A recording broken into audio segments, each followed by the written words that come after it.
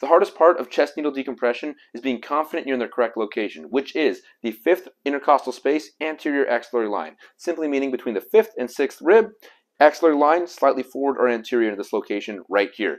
Now, multiple ways to find it. You can count down each rib until you get the 5th and 6th rib and go between them, or the method I prefer is take your patient's hand, put it in there, relax, open up the pinky, and then mark with your hand, lift up, and that's going to be right in that space when they do that. All right, it's going to be just below ideal nipple level. When performing this procedure, I prefer a North American Rescue ARS 10 gauge 3¼ inch needle. You're going to go over the top of the rib on your location here at a 90-degree angle to the body, inserting all the way until you've fully seated the needle catheter unit. Hold for 5 to 10 seconds or until relief is noted. Leaving the catheter in place, remove the needle. Remember to monitor your patient after any invasive procedure. If respiratory distress returns, you're going to need to do another chest needle decompression or more definitive treatment like a chest tube.